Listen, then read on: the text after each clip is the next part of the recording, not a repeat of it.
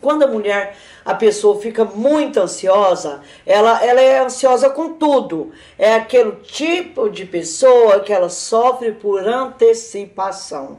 Nem aconteceu nada e ela já está sofrendo. E aí o que acontece? Ela não tem pensamentos para o desejo sexual. Ela não pensa em sexo. O foco dela é em tudo que está em volta dela, menos nisso. Por quê? Porque ela é muito ansiosa.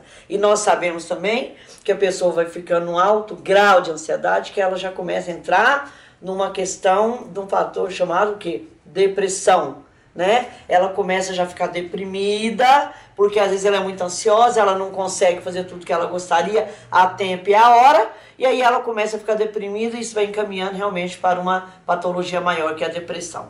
Então, minha querida, eu sugiro para você o seguinte: para um pouco, bota um freio aí, né, na sua vida, calma, e vai viver outras coisas, sabe? Não dê tanto foco nessas questões que você está tão preocupada.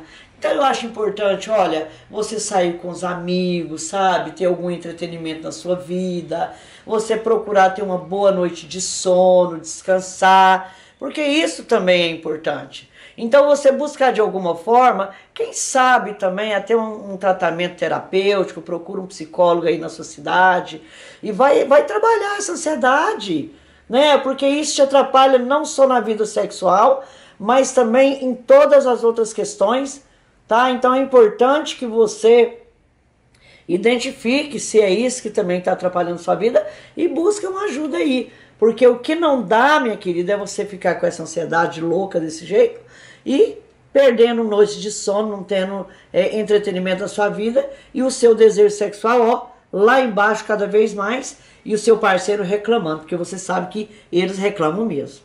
Tá bom, gente? Então, fica essa primeira dica aí para vocês, trabalhar e observar a questão da ansiedade, ok?